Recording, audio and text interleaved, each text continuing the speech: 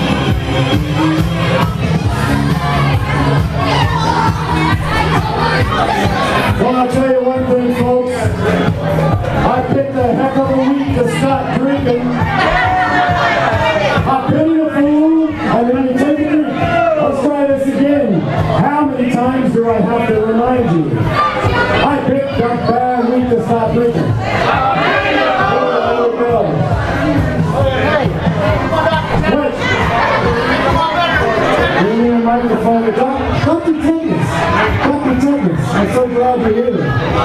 He's checking out the bathroom. I have some unfortunate news.